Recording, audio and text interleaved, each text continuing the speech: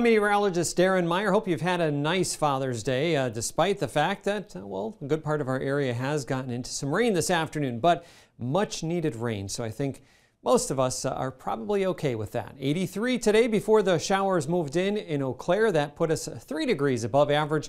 And there's our low temperature for today at 56, which is very seasonable. Sunset will be at 8:55. We're just a few days away now from the summer solstice.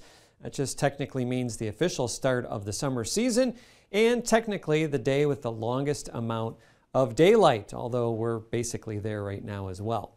Looking at the rain this afternoon and this evening, well, we've had pulses of showers and some thunderstorms, very weak ones, but containing some heavier rain, lifting from south to north, and these have made it now all the way up in some of our northern counties. Notice how they're moving over the same area. So unfortunately, there are some places to the west of Eau Claire that really haven't seen very much right in this pathway here through Pepin and parts of Dunn County and Barron County. But to the east, well, some of the same places have picked up, well, more continual rain. And we can see that when we look at our rainfall amounts for today, and notice both Winona and La Crosse, at least at those airport locations, have picked up now more than an inch of very beneficial rain. Now, those higher amounts have not translated farther north.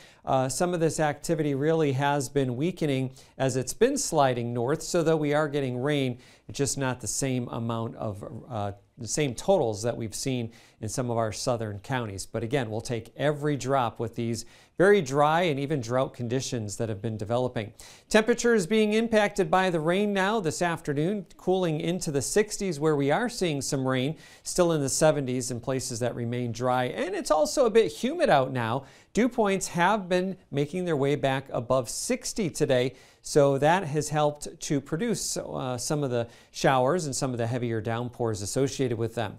We're pretty much in an anomaly though, temperature-wise. You can see where those rain and cloud impacts are occurring locally. Meanwhile, still in the 80s down in the state capital, and then you jump out of the clouds in this weak disturbance and you're pushing 90 in parts of the northern plains. That is the weather headed our way for this week as we welcome summer on Wednesday. We're looking at a stretch of dry days. Good thing we're getting some rain today because it's going to be a while again before we have our next one.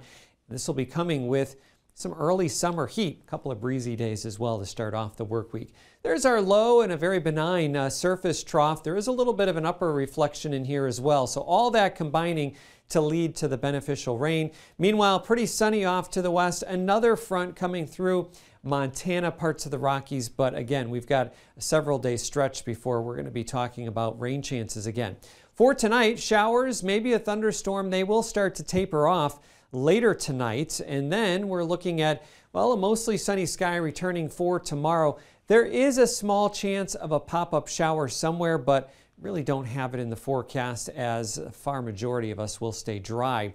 Otherwise, looking at nights that will be generally around 60 or the low 60s, and as we go on into Tuesday, more sunshine and likely getting up around that 90-degree mark.